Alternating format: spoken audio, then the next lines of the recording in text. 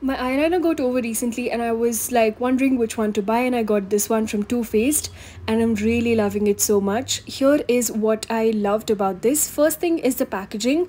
It's in the shade Deepest Black, and the eyeliner in itself, it's so beautiful, and it is a rose gold colored one, very lightweight, easily slips into your vanity and you feel like it's not even there, it's just like a pen.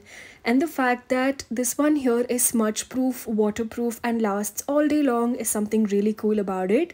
The minute I opened it, I could see that it's got such a beautiful tip. It is so precise, so thin, you can draw the thinnest wing and also you can build on it and draw a really good wing.